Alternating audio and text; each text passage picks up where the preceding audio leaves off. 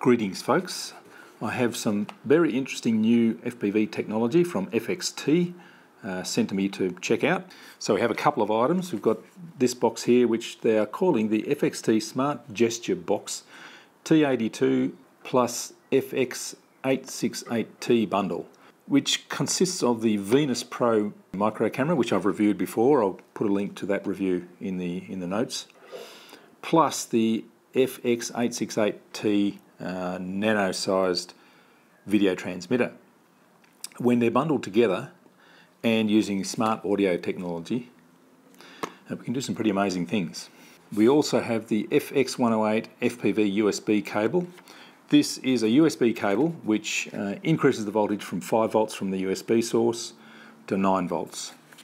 And if I just read the back here, it says this product increases output voltage for battery bank from 5 volts DC to 9 volts DC. 9 volt DC, 1000 milliamp if the battery bank works normally. So you can use this to power anything that requires 9 volts using a USB input source. That's very interesting, so I'll have a look at that a bit later. But first of all, we'll have a look at this Smart Gesture Box bundle. So we have the little Venus Pro camera, which is a funky little 16:9 4:3 swappable FPV camera with on-screen display of voltage. And we also have this little FX868T video transmitter powered by 5 volts, and it's also connected via the smart audio to the camera.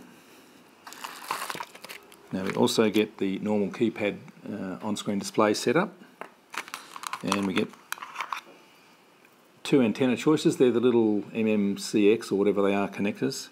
They just click in like that, the little linear antenna, and you get an SMA adapter as well, so you can put circularly polarized or whatever you want on there. Good choices.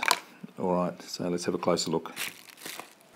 Here's the little Venus Pro camera with a M8 lens, 16:9 4:3 aspect ratio changeable, little pigtail for the keypad for setting up the on-screen display, 4.8 volts to 36 for the camera, ground, video, on-screen display and control. That used to say power in the previous Venus Pro.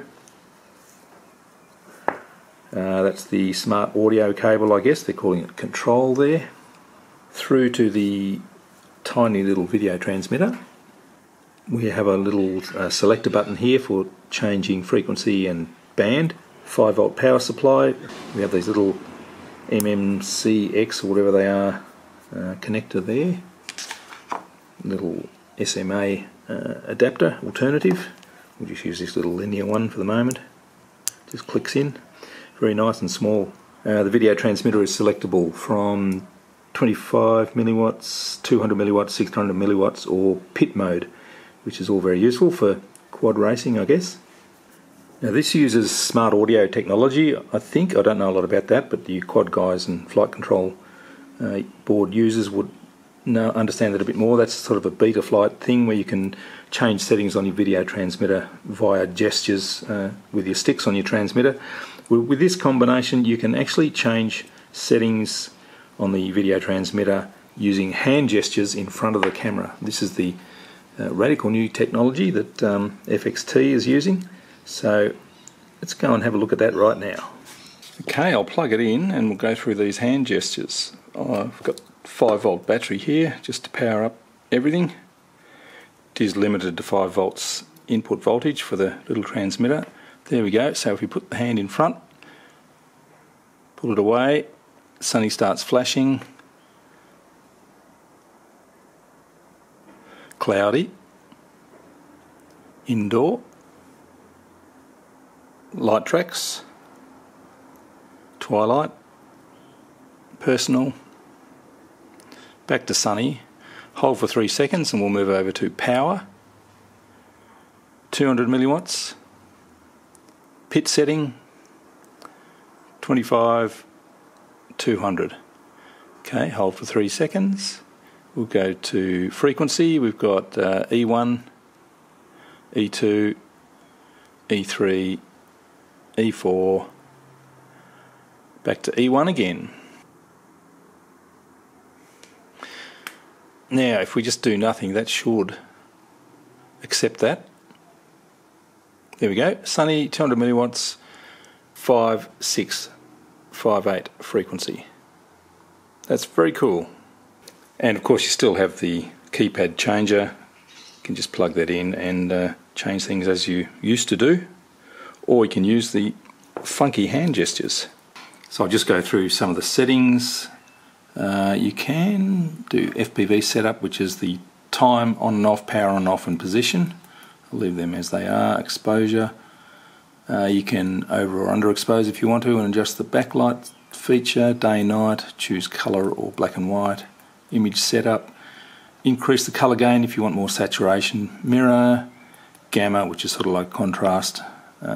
Mess with the sharpness, white balance, gain control. And function setup.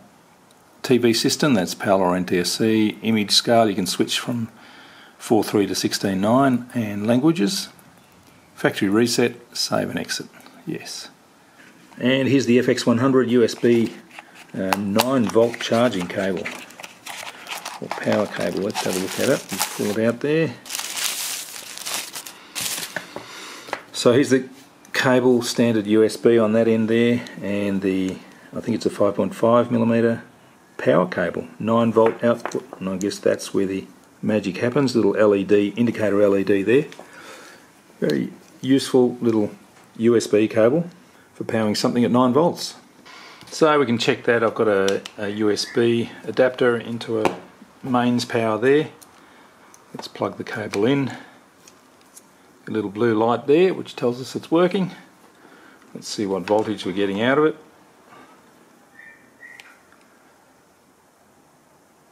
9.1 volts DC. There you go, it's working nicely.